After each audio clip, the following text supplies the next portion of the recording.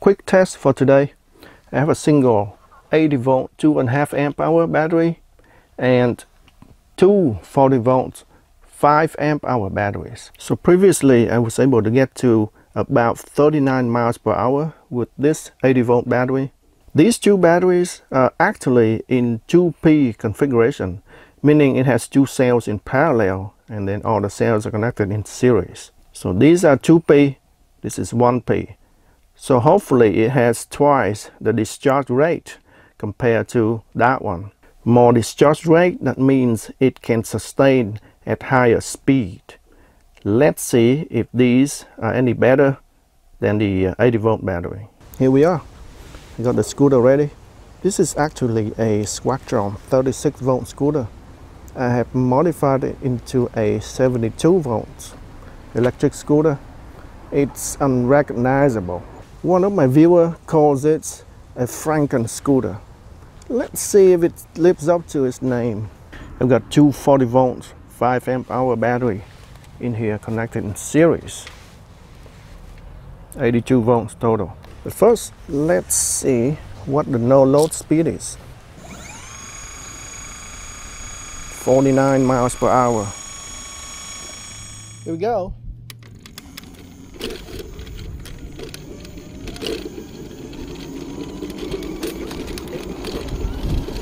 19, 23.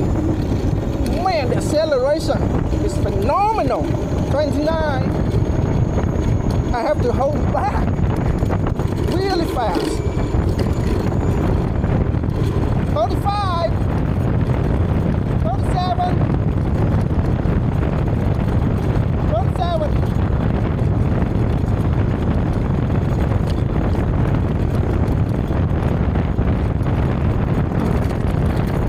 37 miles per hour.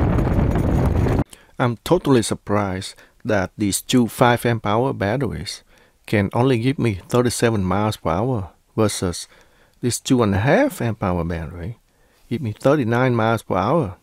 A 2P battery pack would give me twice the discharge rate compared to a 1P. I don't understand. I'm thinking because these two batteries are used and they have a few cycles on them, so they might be tired. Tired is the key word.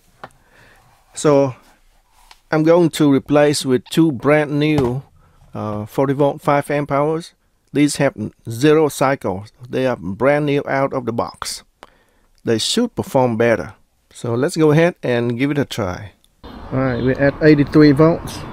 Let's check out the no load speed. 52.7 miles per hour.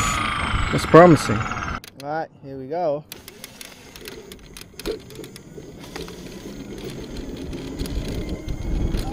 Man, the acceleration. 24, 28, 29, 32, 33, 34, 34, 35.8.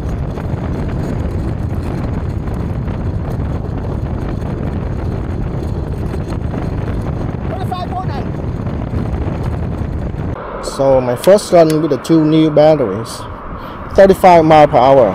Could have been better, but I don't know why 35. So let's try the second run with the new batteries. Now, second run with new batteries.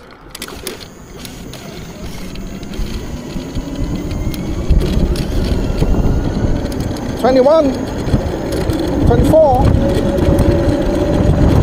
$29, $32, $34, 35.6, 35.8.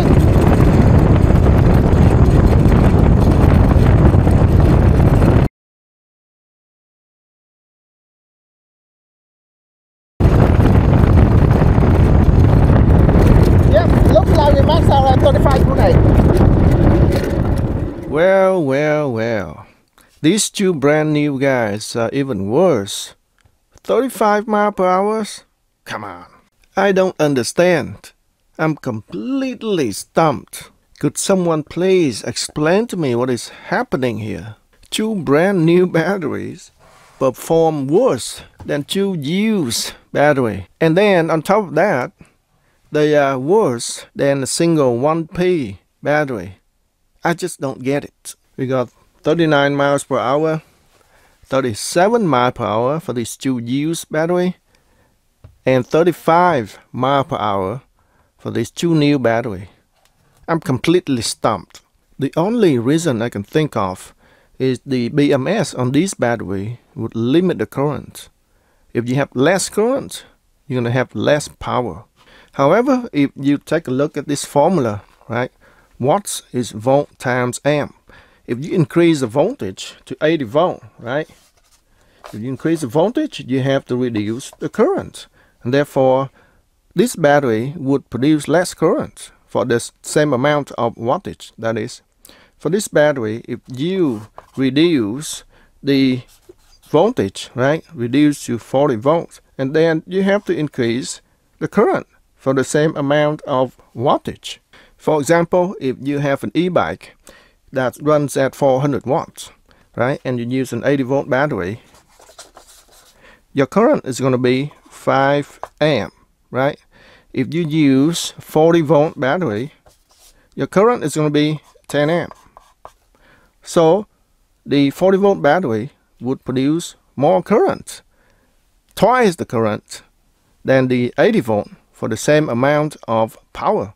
That means for the 40 volt battery, if you put 2 together in series, it becomes 80 volt.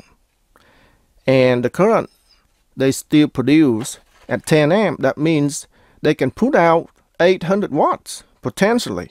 But that's not what we see here. We see completely the opposite. At the beginning, I thought this would be a slam dunk experiment, right? These 2 would easily outperform that. But it's not what we see here. Don't get me wrong, these 2 batteries still put out a lot of torque.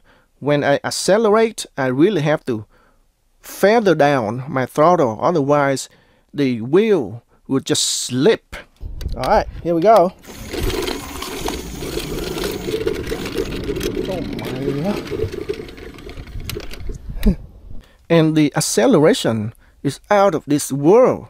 Every time I accelerate, I feel like it's trying to push me out of the seat. The only thing I can think of is it all comes down to the BMS. The BMS on here might not limit the current, whereas the BMS on here would limit the current. For an 80 volt power tool, because the power tool is bigger and more powerful, and therefore there is probably no limit on the current output on the BMS. It can just put out as much power, as much current as the battery can handle. Whereas for a 40 volt power tool, because the tool is smaller and less powerful, and therefore the BMS has to limit the current to a certain point to protect the power tool from being overloaded. But that's just my theory. What do you think? I'm completely stumped. I'm still confused. Please write down in the comment below if you know what's going on here.